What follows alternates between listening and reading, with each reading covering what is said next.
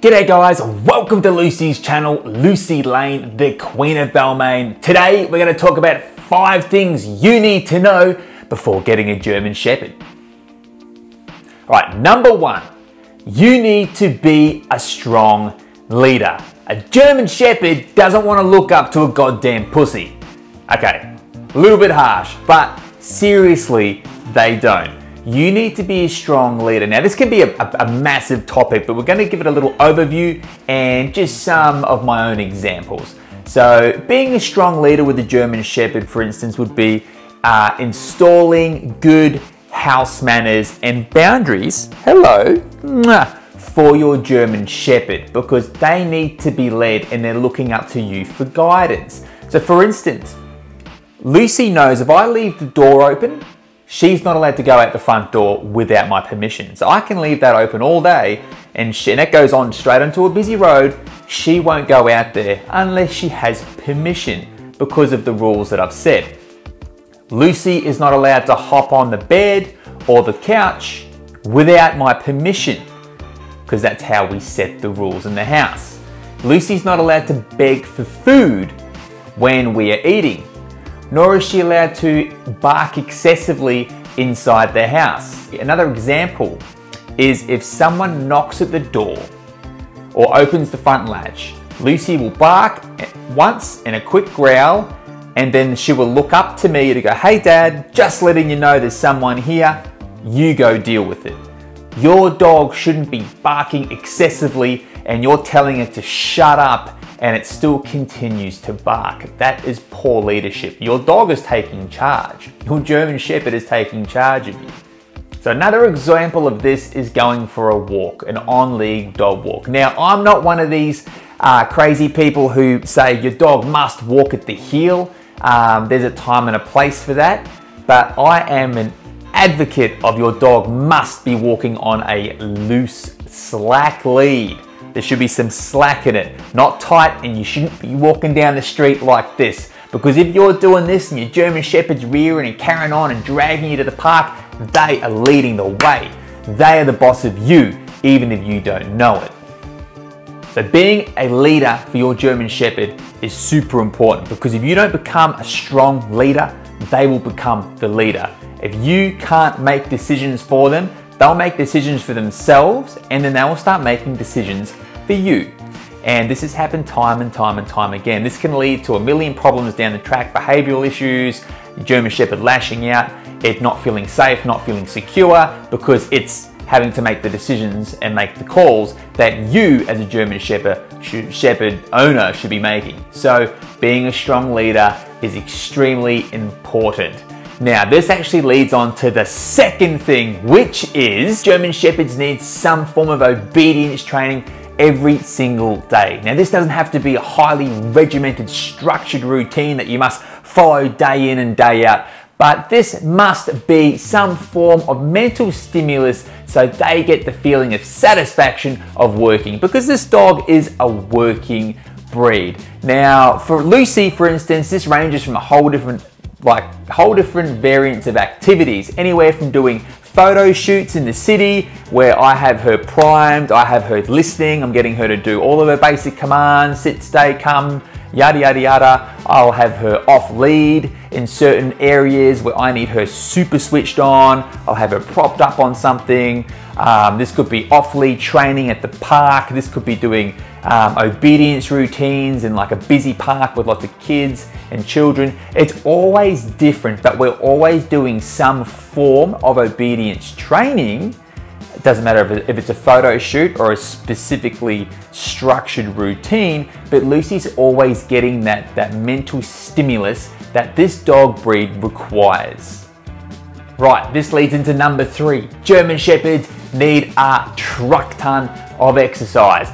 This is highly important unless you want your poorly put together IKEA furniture torn apart. So essentially, Lucy gets about 90 minutes of pretty decent exercise every day. This ranges from on-lead walking, and this also ranges off lead walking. And I'll actually throw in her kind of half an hour, whatever routine we're doing, like obedience training routine and that. So this all kind of comes under the same category. Right, number 4, German Shepherds have a silent killer. Yes, Lucy, you heard this right. You got that damn eye booger. And it's not eye boogers. So German Shepherds have this problem where their stomachs can flip inside of them and kill them. It's as brutal and as grim as that. And if you don't notice it straight away and get them to an emergency vet straight away to be operated on and their stomachs turned back around and secured inside of them, 9 times out of 10, they are going to die. Now, this is very, very, very grim. I've always been aware of this problem, but I got really aware of it when it actually started happening inside our friend circle. So it hasn't personally happened to Lucy, but it's happened to 3 of her friends in Sydney that we regularly see, and unfortunately, one of these German Shepherds did die. So a way to combat this and to help prevent this from happening is to monitor and be very vigilant where food is consumed to when your dog exercises. So, Luce, are you all right? I know it's sad, isn't it? It's a sad topic.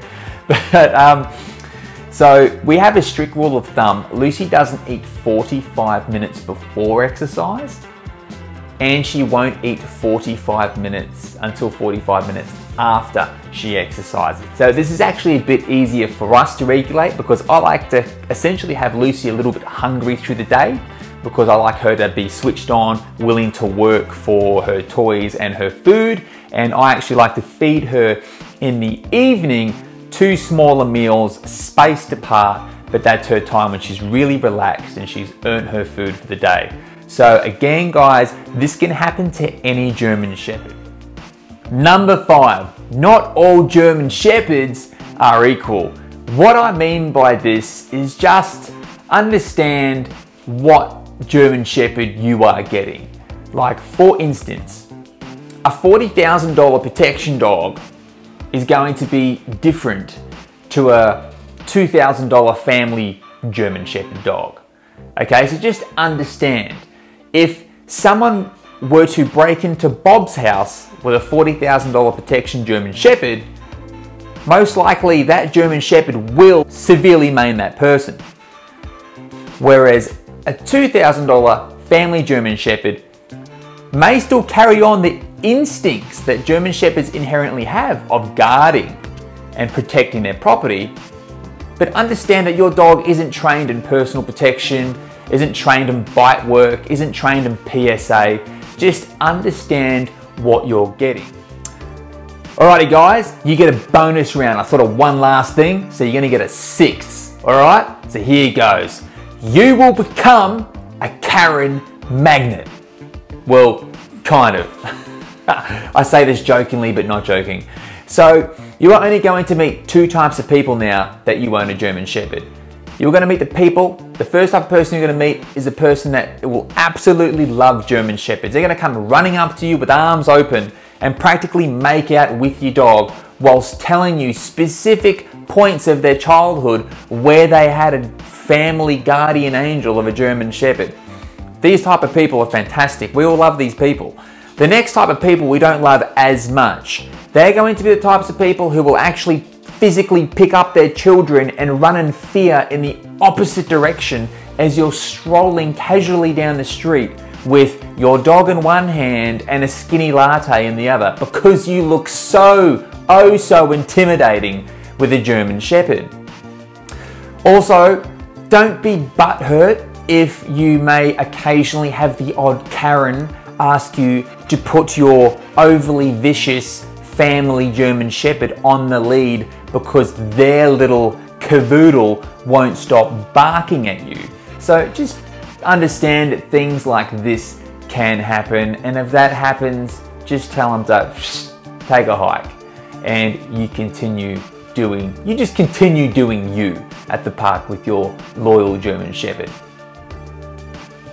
Alrighty guys, that's it for today. I hope you enjoyed our now 6 things to know before getting a German Shepherd. Please, if you enjoyed this video, drop a like, drop a comment, subscribe, and we will see you in the next video. You're such a good girl. See, lastly, guys, we're doing work right here. She's doing training. This is essentially training. See, every day is training. Good girl, Luce. Nice job.